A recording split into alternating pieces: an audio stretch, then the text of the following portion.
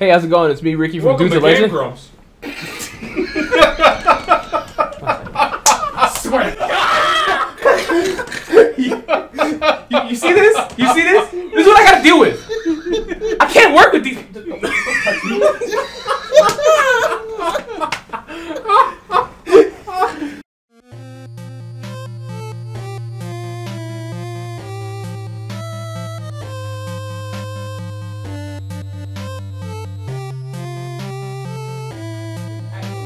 This actual fucking clown. Oh, Future J, clip that out. No, keep that in. Future J, keep that in. It'll be literally in the beginning before we put Tales of Legends. Yeah. Ah, beautiful. My name is Jay, and I'm from Dudes of Legends, and here with me is the rest of the people from Dudes of Legends. We have Ricky, we have 2C face reveal, and we have Will. Yeah. Technically, that's me and 2C face reveal because 2C doesn't use his camera, and I use a VTuber model. No, I'm not a brown cat girl. You've used your camera on stream before. Yes, you have. I've used my camera on stream before, but like I switch back and forth. The video we post. If anything, yeah. Will's never shown his face. Nah, Will's never shown his face. Hi, Will. He's a goofy goober. So we actually had. Yeah. Your words. I'm sorry. It's just that we're gonna start talking about this, and like everything flooded all at once. It's either gonna be really funny or I'm gonna get real mad. So we bring you this story back like 2 years ago. Like 2 or Nah, it was longer than that. It was I like was still 3. in California whenever we started. So it was like about 3. Close to 3. Close to 3, because it's when you first arrived to Jersey. Yeah. So 3 years ago, we were playing. I decided to DM again after so long, and the people that I chose to DM was Ricky, 2C, and Will. This is like our first game together, technically. Yes, yeah, it was. It was. I was like, I got like a big like 40K hype. Because the stories that Ricky was telling me and the stories that Will was telling me was like, yo, this shit's super hype. So I started looking into it. I saw the armor. I was like, damn, this armor looks fucking cool. It's popping. I didn't know it was a war game. Yep. I thought it was like a tabletop, but it wasn't. There is a tabletop version. Right there. There is a tabletop version called Rogue Trader, but it's a D6 game. Yeah, and we play 5e in this house. But for now. Until I break out Shadowrun. I got this sweet SCP module game. Shut up. Yo, but it's not important. It's good. I don't care. So these guys, I got the idea on like, damn, how am I gonna get you guys together to play this game? And we decided to do Death Watch. Yep. And so everybody was Death Watch, just because I don't know the order. Blood Angels, Salamanders, Ultramarines. And we had Andy. another Salamander. So that was Nick was another Salamander, and Andy was a White Scar. And so I gave them the first mission. Go to this planet. We've had reports of Tyranids. So you guys went. Ooh, that was aliens. your first mistake. Reports of Tyranids. It was my first mistake. Because I at this point in time, I didn't know shit of 40K. He still doesn't. I still don't. But he likes to hear from time to time. I do. Like Karn the Betrayer. That shit's amazing. Carnoso, the double crosser! I love bootleg 40K figures. Me too. Yo, they're so good. So the encounters that I was giving you guys were pretty stacked because there was a lot of them. Yeah, we were really playing strategically. Yeah, it was like a swarm. And By no means the game was easy. It was definitely we kind of had to think. Yeah, because you guys. A lot of sniper fire, a lot of suppression. Oh, there was no sniper fire. No, there was not. No, there was suppressing fire from everyone else, and 2C shooting into the wind. How do I hit this gaunt? 2C had rolled amazing in their stats. 2C's character had really good fucking stats around the board. Couldn't hit shit. He could not hit shit. You couldn't roll. I don't know. Maybe because we've learned that like tabletop simulator, though it is a good like board, good board to use. Oh, the rolls are so fucking like skewed. The RNG for the dice is so against the player. I do like the assets the tabletop has, though. Yeah, like those the you try models. trophies. Yeah. Oh, I love those. I got like 4 of them. By I use it for my game. board, but my players roll at home when I do it. The You Tried Star Trophy was this little fucked up star trophy that I downloaded, and I gave to 2C. There was an attempt. There was an attempt, and you tried your best. I have like 4 of them. They're my favorite. I bet. If I could have them in real life, I'd put them on my shelf. Yep. You guys had eventually removed the Tyranids that were there. Yeah. In that we definitely did. And, and yes, you did. And you guys met up with the rest of your platoon. And then you guys were hanging out, whatever. These 2 other Space Marines basically came up to you guys and was like, "Hey, we found a book.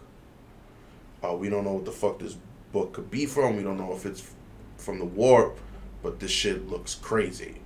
And so you guys essentially responded, "Well, fucking lock it the fuck away and don't touch it." Like, which is the proper response. Yeah, don't fucking touch it. We're going to, I guess we have to call an Inquisitor. Because they take care of that stuff. To come and handle this shit. Yep. So then you guys do the procedure, and I think we defend the base once. You did defend the base one time. While we were waiting for the Inquisitor, more Tyranids showed up, and then we defended the base for a while with our guys. I'm surprised demons didn't show up, honestly. No, we kind of went into it with Deathwatch, so we're kind of saying like, yeah, we knew it's mostly aliens. Yeah. It's mostly alien stuff. This book, not our forte. This book's not for us. No. So that's why you guys are like, all right. This is above our pay grade. I definitely don't want Grey Knights here. So a ship arrives, and a specific Inquisitor shows up. His name is Romero Bluefang. And he goes and he tells you who touched the book. And you guys respond or whatever. And then while handling the book, 2 people ended up getting corrupted from it. And the guy who looked onto you told you, "Brother, I've seen so many things. I've seen other worlds. I've seen like our reality is like," he was really giving you like a lot of meta knowledge. And we're all just like, "You're crazy, bro." Yeah, to the point where I had to kill him. He told you, "Hey, I'm not crazy. I know what the fuck I saw.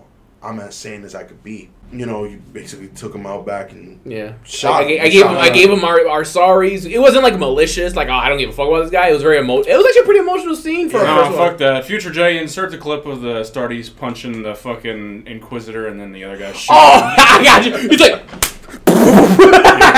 Insert that clip. I'll send it to you. So that was me. That was me. That was the guy who punched him. So you guys kill him. Yeah.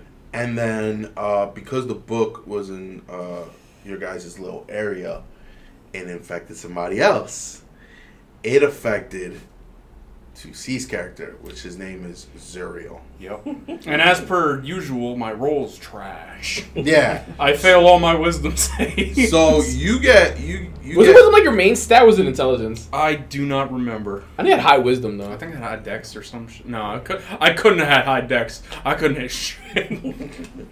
you had high dex. You just always rolled. You had like an 18 in dex. Yeah, it was bad luck. You had all godlike around. stats. You had godlike stats. Yours rolled a wall. You just sucked. Your dumb. I know your dumb stat was strength. Yeah, I think so.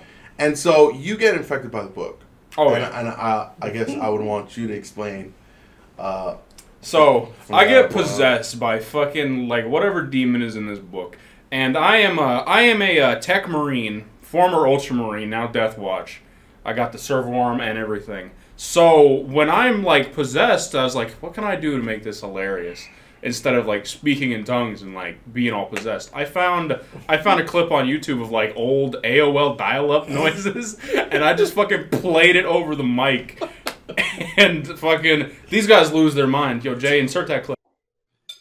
2C, I need you to make another.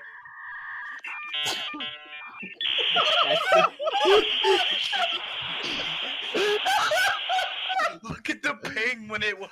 Look. So yeah, you started the fight, and everybody kind of was like trying to wrestle you down. We need to stop you. Everybody's trying to jump me. Oh, because he's trying to get to the book. Oh yeah, I'm trying to like get to the book to like fuck around with or whatever. This Tech marine. This fucking guy. Jay was like, "Oh yeah, I'll play your character," and then she said something to Jay like, "Yeah, I'll do it. Don't worry about it." I think it was Will and his Andy, because you know Andy always gets to smoke. Fucking, they try to tackle me, I was there too. then fucking off the cuff, I'm like, I don't. Jay's like, yeah, just stop him, and I'm like, okay. I dropped 5 crack grenades. So the meme was myself, Andy, and Nick. Yeah, because Nick saw the crack grenades and like jumped on them, and covered them with his own body. Mind you, fucking a crack grenade. It's a big fucking big explodey grenade. I think it did like fireball's worth. It was like one of them is a fireball worth of damage. I dropped 5 of them. And he dropped 5 level 3 fireballs just on the floor. The way that I described it was because of the crack grenades blowing up, Nick's armor had he just barely made it from dying. Yeah, like his armor blew up with it. Yeah. It was those are like a strong ass force. So here, and it was like a crazy ass scene, his character just basically looming over yours with barely any armor on. Oh yeah. It was crazy because literally right before that had happened, it was fucking Andy using a jump pack to catch up to 2C's fast ass, and then I'm fucking sprinting at him, and then we go grab him. And I'm a barbarian at the time, so I grapple him. He can't beat my grapple check. My man just misty steps out of my hands and through the door, and I gotta open the door, and then when I'm running in the room. I got that short range teleporter, bro. Yeah, he just whoop, it just fucking falls to the floor, and I have to make a deck save to get the fuck out. Barbarians, I got an advantage, so I barely make it out. And Andy fucking just got the fuck out and left us to die. The person that got fucked the most was Nick. Nick got fucked the most. Nick but he took the hit. Nick took the brunt of the impact. I passed my saving roll, so I took half. But Nick got real fucked. Oh yeah, because Nick decided. Nick almost died. Yeah, he did. He almost died, and it's crazy because it's that was one of those moments where I didn't tell you to do. You just improvised that on the spot. I love. I should never ever improvise things when I'm playing the bad guy. There's a whole another story. It has to do with Star Wars and a fucking Moss man named Moss. We found out that giving 2C complete free reign for the shit that he does is a little bit of a bad idea. Yeah, it's a bad idea. Don't ever let me play a bad character in your game. Any kind of morally ambiguous or evil character. Oh man, that's another story that he will always go chaotic evil. But yeah, clown. You can see the cartoon mustache grow on his face at the table. And so you managed to calm you down, and they're already thinking about you might get killed. They're off your eyes. I'd 100% believe it. Oh man, I'm a whole heretic right now. Yeah, and you were. I think the only reason why they didn't end up killing you was because the next day.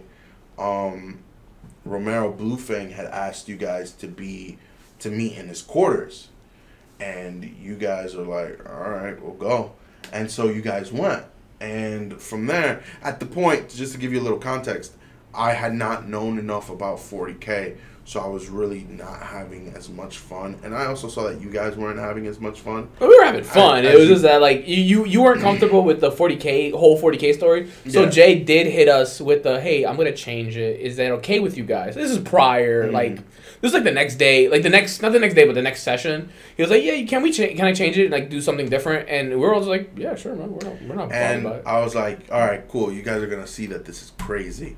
And so they go into the room and they see Romero Bluefang with the book. And these guys are like, why the fuck give this book? Why do you have the book? I thought this was supposed to be covered. What are you doing with it? And Romero Bluefang basically looked at these guys and were like, oh, you don't know truth. There's things way past this war. I think I said a quote of excuse me, Warhammer. You might have found something, I don't remember. No, the book quote. Something darkness. Oh, in the darkness of the far future, there's only war. Yeah, and you guys saw that he was getting somewhat corrupted, he was kind of insane himself, and so he opened up the book, and with him opening up the book, these guys got isekai'd into Dren, which is Jay's D&D world. Yeah, which is the world we use for our book.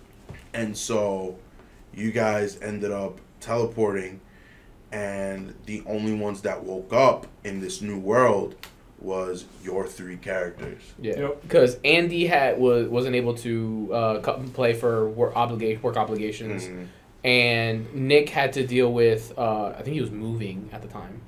Yeah, it was moving at the time, and then so he had to move, and he couldn't come back for like a while. Yeah. I bought them to Tenebris, which was like the wild area of the world. It was like the jungle zone essentially, and you guys. Because you the players knew that, all right, I'm putting you in an isekai world, you guys took it as, all right, I guess we shouldn't 100% be 40K. Yeah, because we would have just blew it up at that point. We should, because they woke up in a barn with all of their armor off, but they were basically taken care of by Tabaxis. Tabaxis. Nice cappy.